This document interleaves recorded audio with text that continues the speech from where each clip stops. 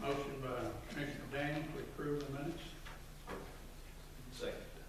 Second by Commissioner Hammond. Any further discussion? Hearing none, all in favor signify by saying aye. Any opposed? Motion carries.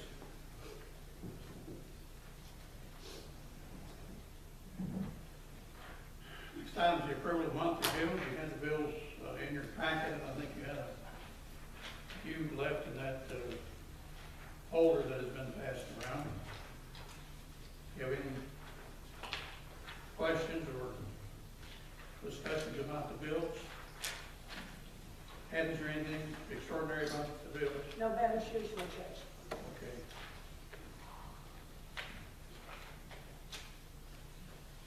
Make a motion to accept the bills as presented.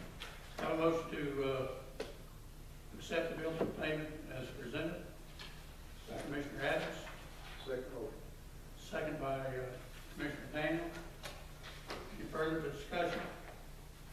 If not, all in favor signify by saying aye. Any opposed? Motion carries.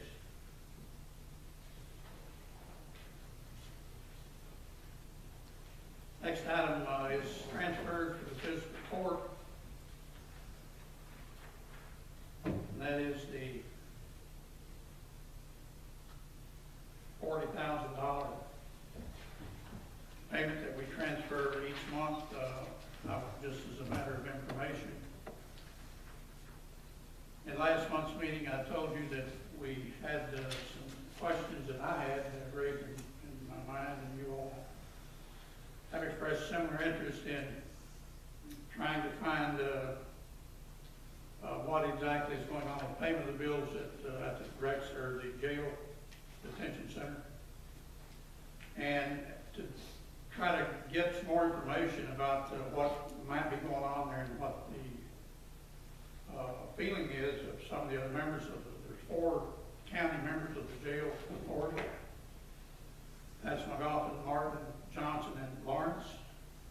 And county attorney, I asked Mike to draft a letter to the other county judges and their county attorneys and just ask them, is there a problem here? If so, what is it? And what's your position on why it isn't being paid?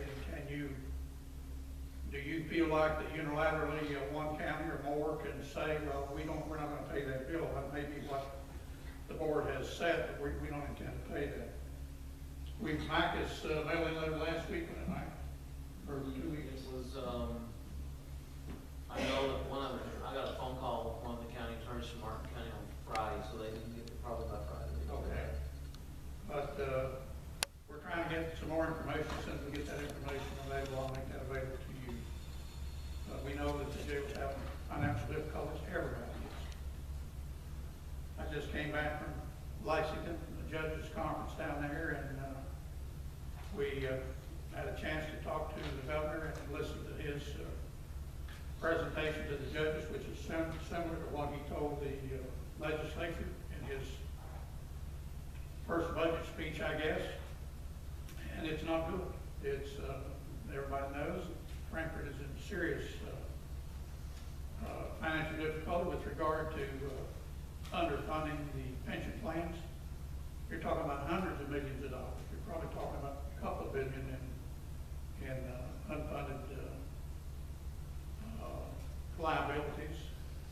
And it's pretty much around the board. I know the county employees pension fund is funded at a much higher rate than the Kentucky, the state employees pension fund. And that's for one reason. They mandate that we pay our bills. The legislature does. They make us pay our bills. They don't have to pay it themselves. They don't want to, apparently. So we heard the governor on that, which did not sound good. And we're going to have to, it's going to trickle back down to us. We found out that cold severance as we know it is pretty much gone. As a matter of fact, in his budget, he's even looking at moving single county coal money from the fund that it's in now that they calculate our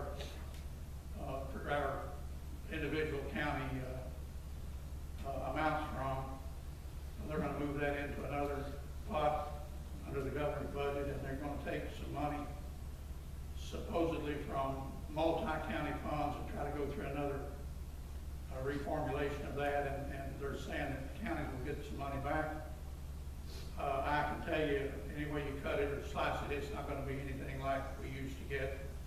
And, as far as I'm concerned, it's pretty much gone. And it hurt Johnson County, it hurts us a lot because, anybody that had a pot of money that they were drawing from, in public office, that now all of a sudden finds out the money's not there for a variety of different reasons. You have to try to find some way to balance that out. You look at counties like Martin and Pine, Letcher, Harlan, counties that had millions of dollars of coal severance come through their counties, that now are looking at just a minute amount of that money right now. And they've got, they kind of got used to having that money, and they built that into their budget, and they depended on that to live on, and it's gone. And they've got huge bond payments. They've got payments for courthouses and other buildings that they bought. They've got payments for economic development projects and senior citizen centers, bricks and mortar stuff that they can't pay for. And they're really desperate. So Johnson County, we're in a little bit better situation than they are, but mainly because we didn't have that kind of money to start with. So having said that, just want people to understand, we've been standing here now for the last several years. We've been very fortunate. Since I've been in office, we have not, and since this group's been in office, we've never raised taxes. We've actually cut taxes on 3 or 4 occasions. And we kept saying we can't continue to do this forever. The cost of pension plans, the cost of fringe benefits is skyrocketing. And you just cannot keep up with the same level of revenue that we've had in the past. It's just impossible. Mathematically, you can't do that. So we're going to have to make some hard decisions ourselves and take a look at what we're doing. I'm proud of the fact that we have done an awful lot already. We've cut our operating costs substantially. I've told the story before. There used to be 34 employees at the road department. I think we've got 13 right now. So that's something that we have, and of course everybody said you can't do it, you can't get the work done. Well, we don't get it done as quickly maybe as we did before, but we get it done. And we've been able to replace a lot of manpower with better equipment. Snowplow, we didn't have any snowplows when I came in office. Now we've got 9 that we run on the road all the time for the plows and salt spreaders at the same time. We've got 2 or 3 people in our office, vacancies that we didn't fill. Addie can tell you that. So we've done everything we can do, but we're down to a point now where we can't go much further. And I know it's not something that is palatable right now in this day and time, but it's something we're going to have to look at. So having said all that, we still have an obligation under the law to take care of our inmates out there and try to make sure that we don't try to create any worse conditions for them than what they're used to. Feed them and clothe them and let them watch HD TV and all those good things. So, and I say that sarcastically, so I'm sure you can tell. But I need a motion to approve payment of the transfer of the money to the jail fund. Have a motion. There's a second. Second by Commissioner Daniel. Any other discussion? Hearing none, all in favor, signify by saying aye. Any opposed? Motion carries.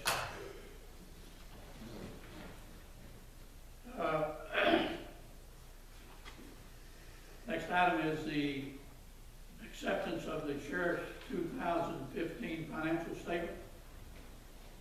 The Sheriff's financial statement shows receipts from federal grants of approximately $25,000, state grants of $8,500, state CLEP programs $26,000, $22,200. Finance and administration, $115,000. Cabinet for Human Resources, $27,500. Sheriff Security Services, $9,400. Fines and fees collected, $3,100. County Clerk delinquent taxes, $43,000. Commission on taxes collected, $330,000. Sheriff's add-on penalty, $26,000. Telecommunications tax, $2,300. Auto inspections, $6,900. Accident police reports, $2,200. Serving papers, $31,600. Transporting prisoners, $4,900. Miscellaneous, $16,500. Interest earned, $199. Fingerprints, $590. Returning fugitives, $3,280. Total revenues of $688,000.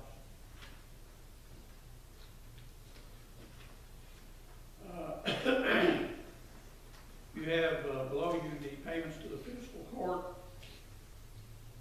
which shows revenue from summonses, mountain comp, grant, fringe, benefits. Does anybody remember mountain comp tonight? You guys, is this the same program that we're trying to renew with the resolution you got here? How long has it been in place? October will be 3 years. Okay, that's what I thought. Okay, it was a 3-year grant. And this is just a renewal of the grant that we got going? Yes. And it benefits the jail. You all literally run the program. You fund it. We're the conduit. The money comes through from the federal government, comes through us. You guys do your thing with the sheriff's office, and they hire or have some people involved in it, and they get paid. And then the jail also benefits from this through a series of benefits that the inmates are eligible for when they're released. Is that right? Yes. And they have all kinds of different grants and different programs. And the program that I work with is the domestic violence. We do BPOs and we go to court with victims. And there's several other, they have an arrest grant now. They have some different things to help inmates and help victims of domestic violence. All sorts of different. Would you know right off the top of your head how many clients you have that you service in a given year? I think last year, I'm really not for sure on it. I know that it was probably over 100, and then a lot of it we had to make referrals, whether it was to social services or Mr. Newport, because we have guidelines that we have to go by in order for them to be eligible for it. So you guys, you kind of on the front line when you talk to these people early on and try to make an assessment as to what the situation asks or calls for. Yes. Okay. Well, we want to do everything we can do to try to help, and we're pleased that you all are trying to provide this service. I know sometimes from some of the stories I hear, it's kind of difficult circumstances to see families and kids and people in, but that's just a fact of life. It's part of us growing up in this day and time, I guess. But thank you for what you do, and please tell Julie and all the other people that's involved in this that we appreciate it. And we'll sign off on your resolution here just in a little bit. Okay, thank you. The sheriff shows, I guess, 5,200 in summonses. Mountain comp is $9,071. Excess fees $673,277 for total disbursements of $688,000. So that zeroes out. If there's no questions about the financial statement, I need a motion to accept the financial statement as presented. Make a motion to accept the sheriff's financial statement as presented. Have a motion by Commissioner Adams. Second. And a second from Commissioner Gamble.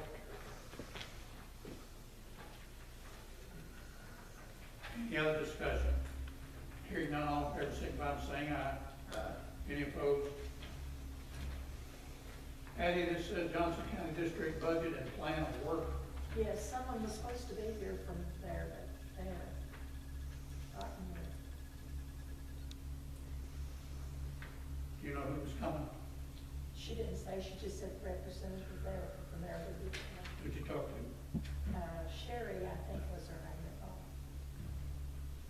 Okay, let's pass that until,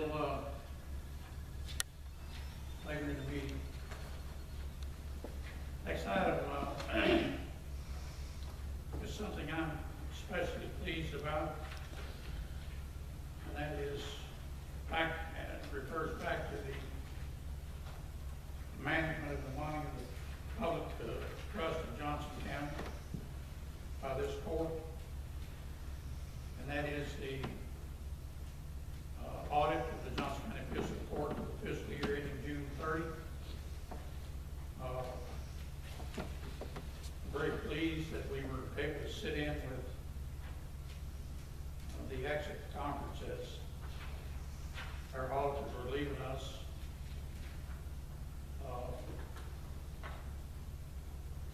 The auditor said that he does hundreds of audits from all over the area, and their company's been in business for a long time.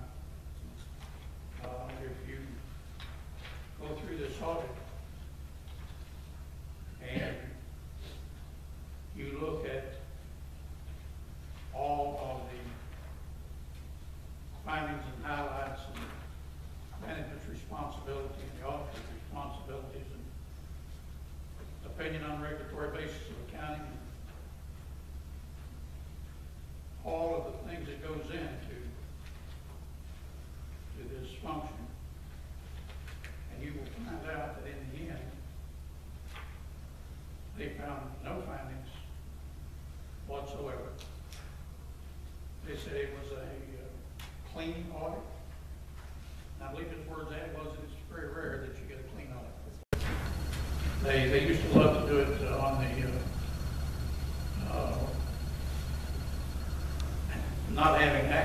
not having enough employees, and called it segregation of duties, lack of segregation of duties. Anybody that's ever been through an audit of a public entity will see that same thing. But they said that they had nothing to find, no findings to talk about, no issues to be concerned about, no financial improprieties, not one thing that they find. And I applaud my staff. This absolutely is a credit to Betty and Addie and Etta and Carla and Lil. We're kind of like a family up here. And when one's busy, the other kind of steps in and does what they can do.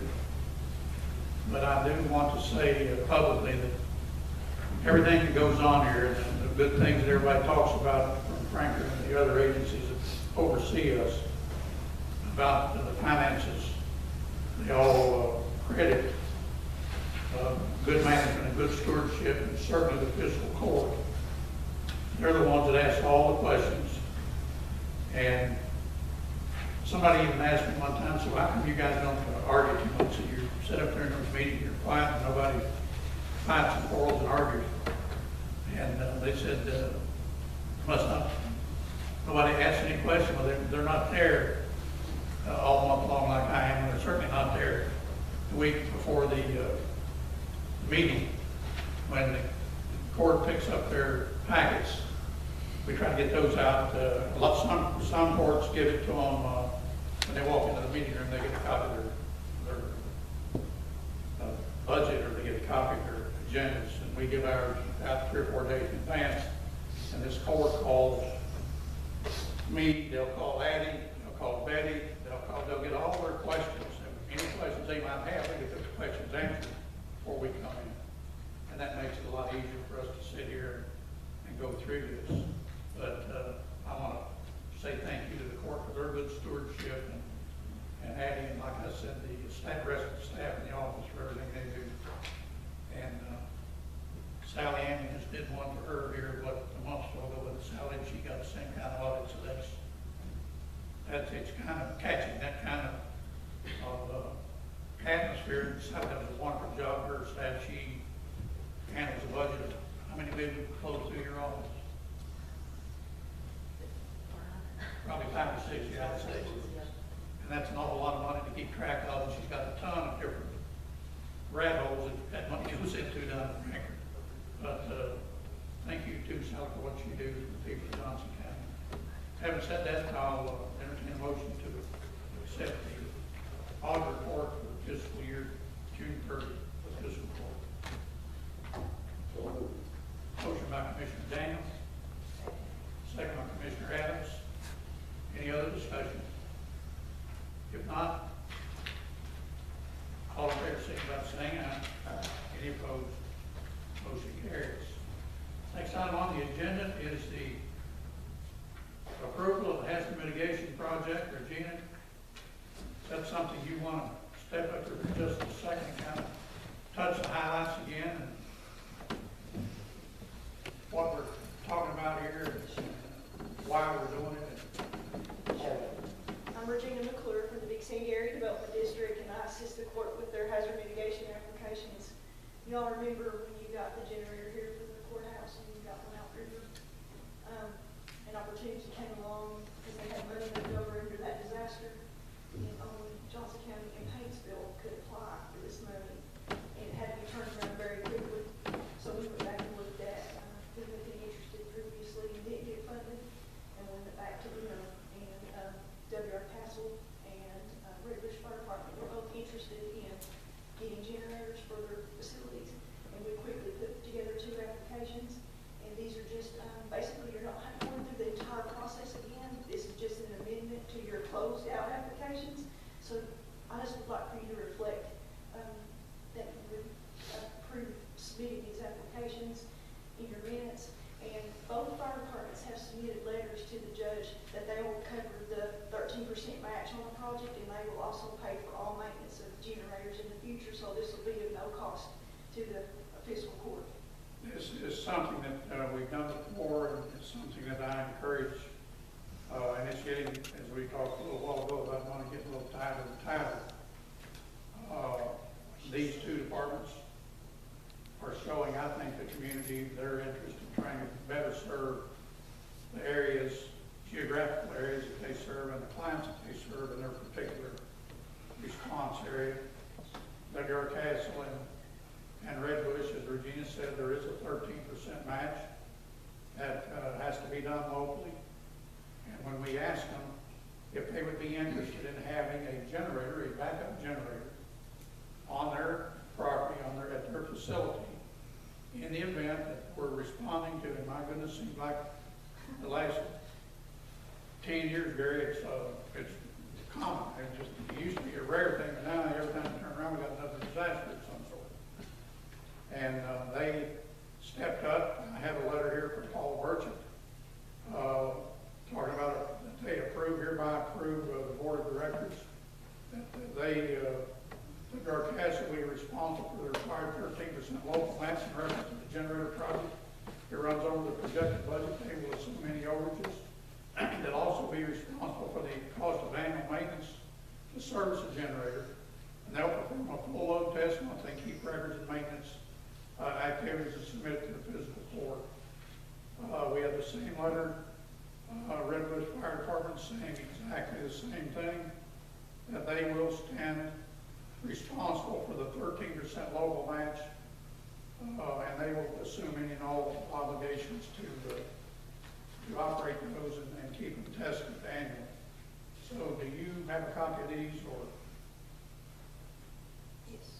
Well, Do you need these, Regina? I've got copies for Okay, her, okay. so that's yours. I'll make sure you have it, because they don't, add in the girls don't give me anything that's important, I'll lose it, I guess. And you can just sit down.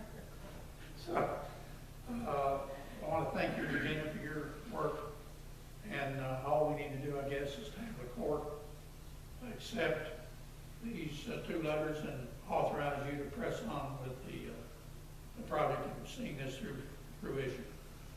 So, you got a motion? Have a motion to that effect from Kathy? Second. And a second by Darren. Any signify by saying aye. Any opposed? Motion carried. Gary, I appreciate you and Regina and all the work you do for us. If you would please pass on to W.R. Paul Merchant and Paul Saggers out at Redbush our sincere thank you to them participating in this program. It shows a willingness and an interest in them trying to help their community whenever they can, or ever how they can.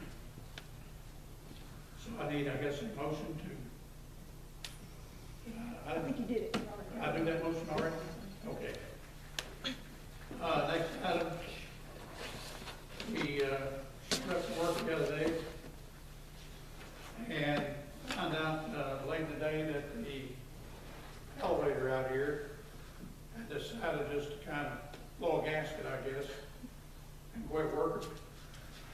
There's two ways that we can look at this. There's a valve that's involved that failed, apparently. The valve, if we replaced the valve only, we're probably looking at $13,000 or $14,000.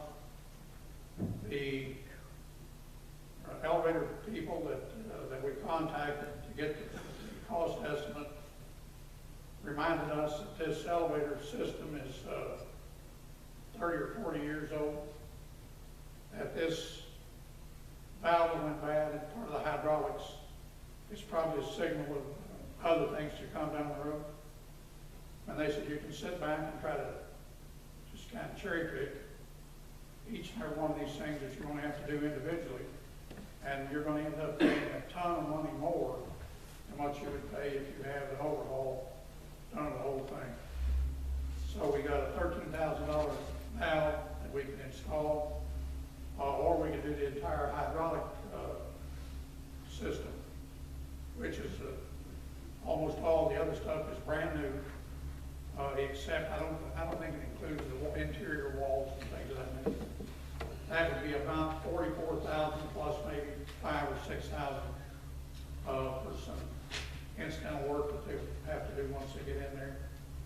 And at this time, I'm just bringing this to your attention that we're looking to see if there's some way we can fund this through other funding sources rather than have to get into our general fund budget. Because this is a pretty substantial and it's an unexpected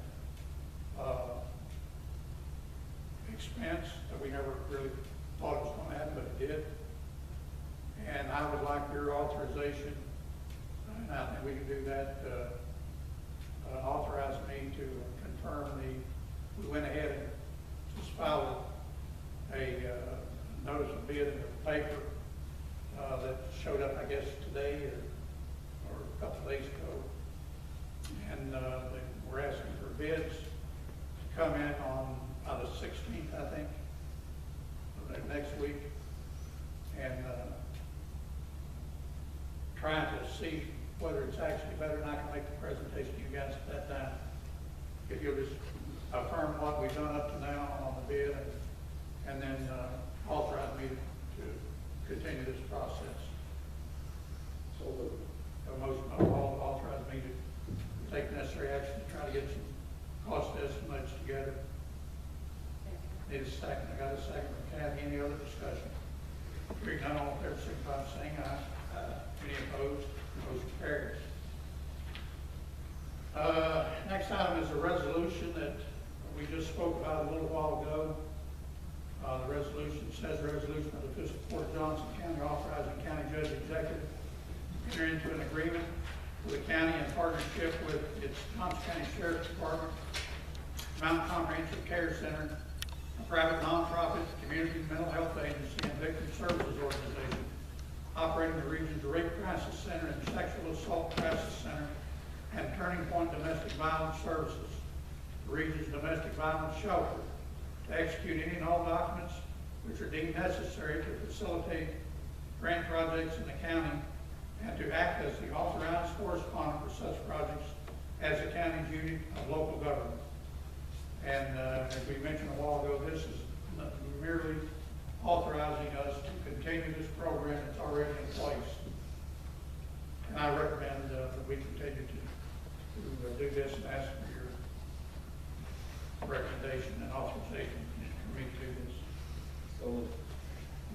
Commissioner Gamble, second by Commissioner Adams.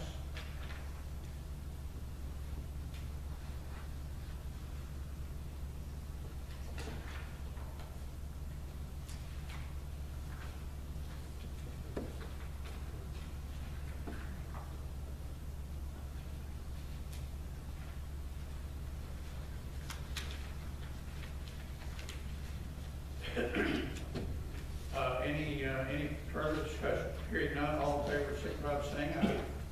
Any opposed? Motion carries.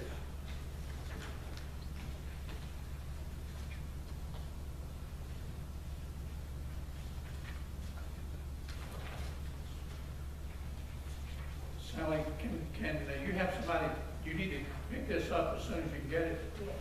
We'll need to have our clerk authorize or certify this. And can you get it tomorrow? Yes, sir. Okay, that'll be fine. And if you would, call Addie or Sally Ann, either one, and once she gets all the certifications and everything in the book, entered into the book, we'll be ready to go. Thank you. Thank you, ma'am. Thank you for what you do. Emergency management, Gary, you've got your monthly activities on here. Is there anything? Oh, goodness, that's right. I forgot that. Stuff together. Yeah. We'll talk to you just a second here. Okay. As you know, last month, mentioned it again that we had an appointment or had a vacancy at the Johnson County Jail Board. We filled one vacancy last month or the month before, and we had another vacancy that has developed. One of the members is taking a job, I think, in Harlan County, and he's unable to meet meeting dates here, so we wish him well. And like to appoint at this time to the board of the Big Sandy Regional Detention Center, Dr. Joe Mills. Dr. Mills is a retired president of a small college in Texas. He is from the area here originally, from Martin County originally. Moved back here a year or so ago, and he's now living in at Hager Hill. He's graciously consented to try to help and wherever he can here in Johnson County. He said he realizes he's got an obligation, and he knows that Paul and I both talked, and just happened to meet at Paul's barbershop the other day. I've been trying to catch up with him for a while, and had a chance to talk to him there, and we made the offer to fill this vacancy, and he agreed to serve, and I think he'll be a welcome addition. So at this time, I'd like to recommend Dr. Joe Mills as the newest member of the Big Sandy Regional Detention Center Board. And with your approval, I will contact him and tell him his appointment is approved. Motion by Commissioner Dan. Second by Commissioner Adams. Any other discussion? Hearing none, all in favor, signify by saying aye.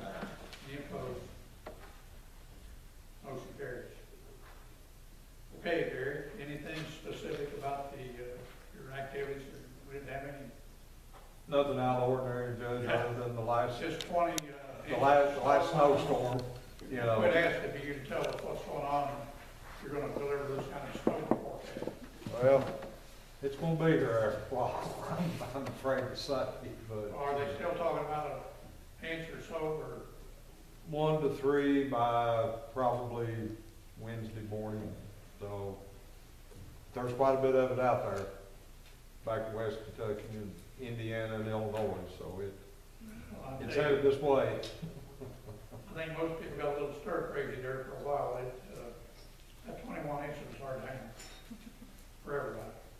It was really tough. I know the road department, it was tough keeping those trucks in the roadway. It was. Yeah. But can you imagine, Rockhampton County, 3,000 vehicles on that interstate, Yeah. I-75 when they shut it down. Right. And some of them were there for 10, 12, 14 hours. That's, I hope I can remember we had one back probably 20 inches or so back, I want to say in the early 90s. Was it 93? And page 9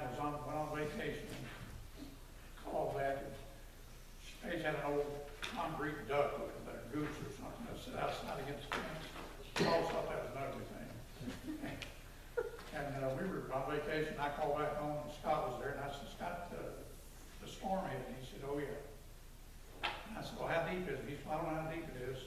He said, I can't get out the door. And he said, tell Mom, the only thing I can see about that goose is the top of his head. So that's pretty big snow. But Judge, during the event, all of the volunteer fire departments, as usual, stepped up. And of course, I know I've been in contact a lot with Willard and Sam.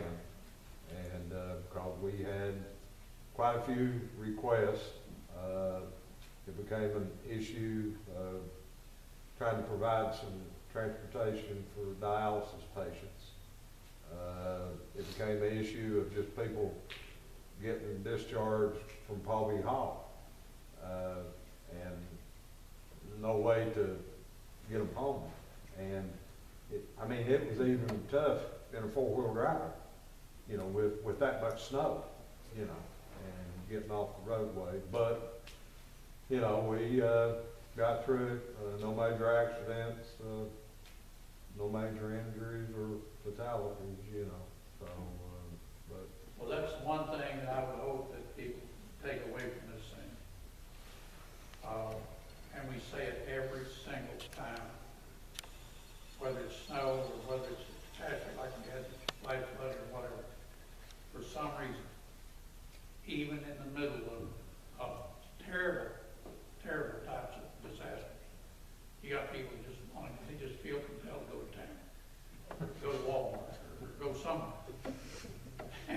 Even Chuck, The first day after the big snow, we went out, when it first started snowing, we waited until about 4 inches or 5 inches was down, and Sam sends the crews out. We're expecting 15, 16 inches, so he sends the crews out to knock down that first fall, and then we're going to come back the next day, we think, and get the other 5 or 6 or 7 inches. Well, and we come back, and there's 21 inches total. And we send crews out trying to get the roads plowed. And you'd be surprised.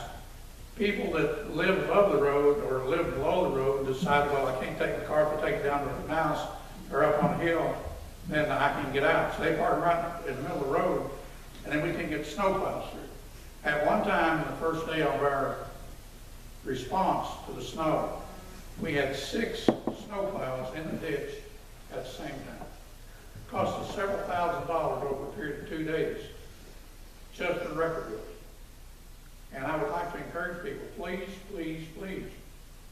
You know, we're trying to get there as soon as we can. And our major obligation is to open the road for traffic. Just get people away in and out in case you have an emergency, in case you have an illness or a fire or something. So our obligation is to get that road open.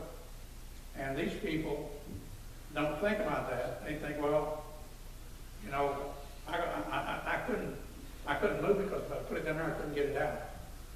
So they have to understand in the big picture, you know, we're going to have to revisit our emergency plan, I think, and maybe, and Mike and I talked about this a little bit, if we have to. We may have to put something in there about push comes to shove, and we may just start towing vehicles. Because we can't just shut down operation because somebody's going to park in the middle of the road or beside the road and nobody can get by. So that's not been really thoughtful to his neighbors anyway. But that's just something that we'll have to deal with down the road. Try to keep down the snowfall the rest of the year if you can. okay. Okay, thanks. Anything else that suppose that we need to bring before the court this time for the good of the county? If not, I guess